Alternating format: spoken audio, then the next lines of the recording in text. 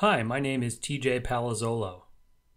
I'm a member of the Server Technologies Curriculum Group at Oracle.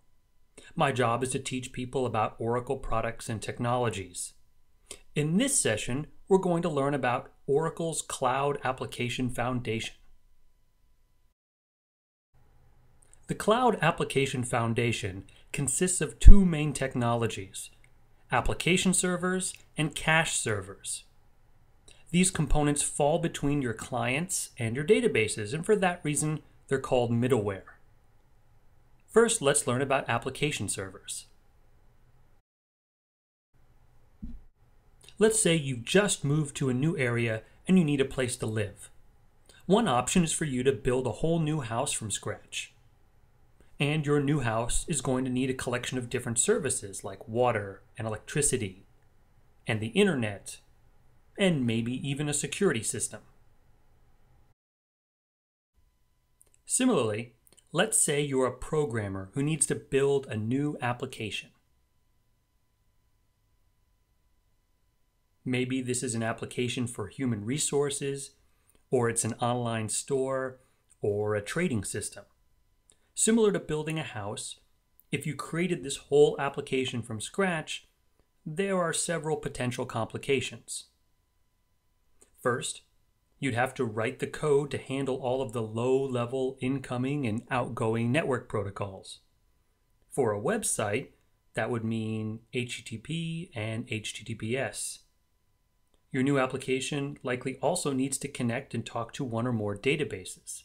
So you'll have to have some SQL knowledge so that your app can actually get data and update data in these databases.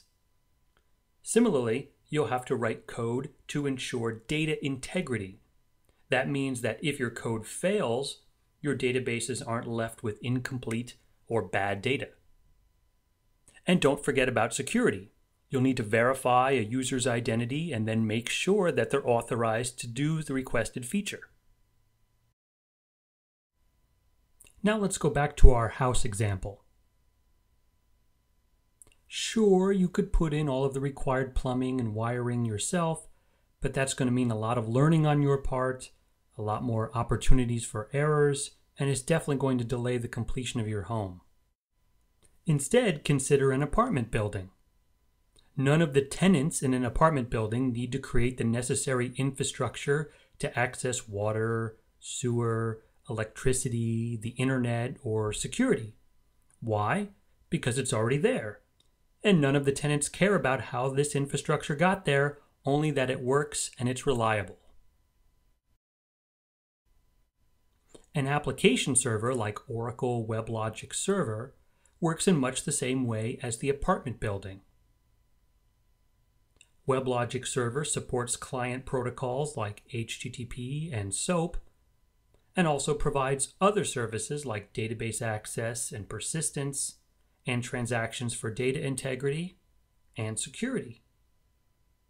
So a developer can just concentrate on the interface and the business logic of their application, like letting employees view their paycheck stubs, for example, and let WebLogic take care of the rest. Let's revisit our multi-tier architecture once again. Next, we'll learn about another middleware component, the data cache. So we're back at our apartment building example. Suppose that every time someone in this building wants to borrow and watch a movie, they drive back and forth to a video store that's located on the other side of town. If they want to watch a movie every day, this driving takes up a lot of time. And this is time that could be used to do something more important, like actually watching the movie. Alternatively, let's say the same apartment complex had its own digital video library with all the most popular movies that all the tenants could share at the same time. This approach eliminates the need to drive somewhere every time you want to watch a movie. A distributed cache like Oracle Coherence offers the same kind of benefits as our convenient shared video library. For example, consider a suite of human resource applications running on WebLogic, all of which need access to employee data.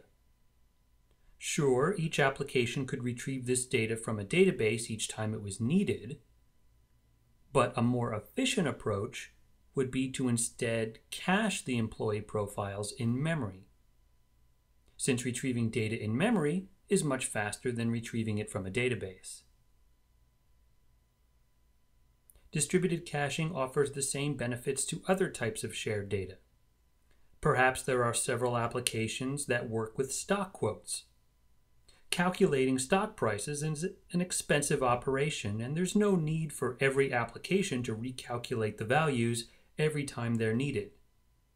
Once again, a central in-memory cache like Coherence can offer a more efficient solution. Next, we'll address the issue of scalability, which is the idea that you can easily distribute a software system across machines without redesigning the system or modifying your code. Suppose we have a single instance of WebLogic server that's hosting our application, along with a single instance of Coherence. Both WebLogic and Coherence support clustering technologies so that you can quickly and seamlessly scale up or down your system as performance requirements change. These clusters also avoid a single point of failure. In addition, WebLogic and Coherence clusters can be scaled independently of one another. Some types of applications may require more computing power, and others may require more memory as they're scaled up. WebLogic and Coherence are the main pillars of Oracle's Cloud Application Foundation. This means that they form the backbone of all of Oracle's leading-edge products. This includes general-purpose middleware solutions like service-oriented architecture, identity management, data integration, and enterprise management. And also includes business solutions like human capital management, customer relationship management, supply chain management, and financials.